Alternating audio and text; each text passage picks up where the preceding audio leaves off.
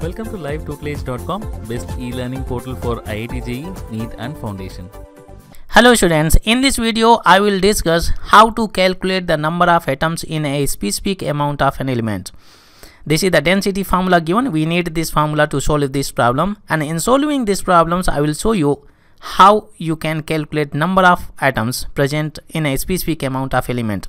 The problem says that consider an element which crystallizes into a cubic type of structures of unit cell having one atom on each corner of the cube and two atoms on one of its diagonals. Here you can see that one atom is present on each corner of the cube and two atoms are present on one of its diagonals. From this information we can find out the Z value. Z value is the number of atoms per unit cell. Then we can add up this number of atoms. Z is equal to, here we have one atom is present on each corners and two atoms are present on one of its diagonals. Then total number of atoms present per unit cell are 3. This is how we got the Z value.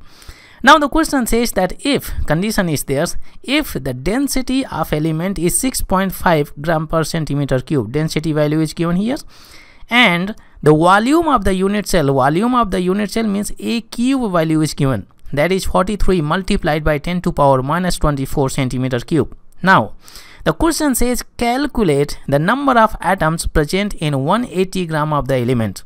This is the specific amount, and in this amount we have to calculate number of atoms present.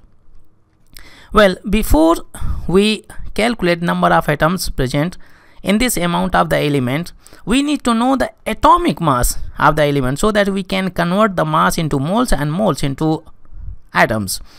Here you can see that Z value is given, D value is given, and so volume of unit cell is given. We can apply this density formula.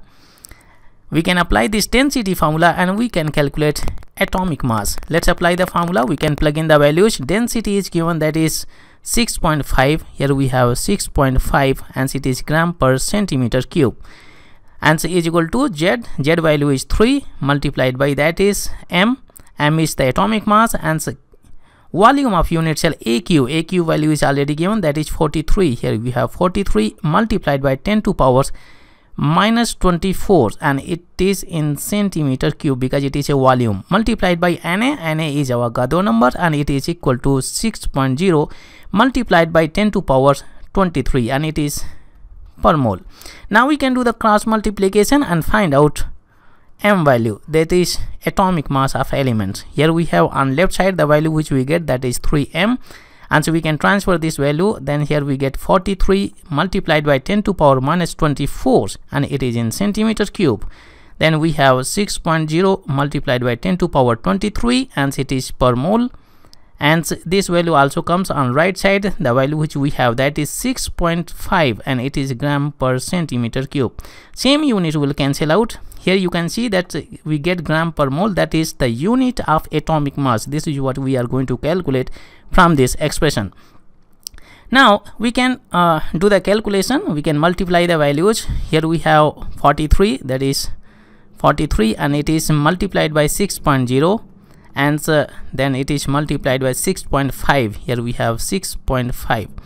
The value which we get, that is 1677, and so here we have is equal to 1677. I just multiplied only numbers, and exponent, you can see that exponents are added in multiplications. Here we have 23 minus 24 is equal to, here we get 10 to power minus 1, because 23 minus 24 is equal to minus 1. And on left side we have 3M. We can transfer 3 on right side, or we can divide this expression by 3 on both sides. As a result, we get atomic mass is equal to 1677 multiplied by 10 to power minus 1, and at the bottom we have 3, and unit is gram per mole. Now we can do the calculation. 1677 is divided by 3, and the value which we get, that is 559. Here we have is equal to 559, and multiplied by 10 to power minus 1. It can also be written as the value which we have, that is 55.9, and its unit is gram per mole. This is the atomic mass. This is how we got the atomic mass of the element. Now the next step is we convert the mass of the element into moles, and then we can find out the number of atoms. We can convert moles into atoms. Here let me mention here, so the number of atoms. Here we can have number of atoms present in the element, and hence the mass is what is 180 gram. Here we have 180 gram is the mass of the element, multiplied by, here we have the atomic mass that is 1 mole. We arrange the set of in such a way so that same units are cancelled out. Here we have it is 9, it is looking like G. Now 55.9, and it is in grams, and 1 mole we can convert into atoms. 1 mole is equal to 6.0 multiplied by 10 to power 23, and it is atoms. It is Avogadro numbers, and it is per mole. Mole will cancel out, gram will cancel out. Now we can multiply the top numbers and divide by bottom ones, and we can find out the number of atoms. At the top we have the value 180. Here we get 180.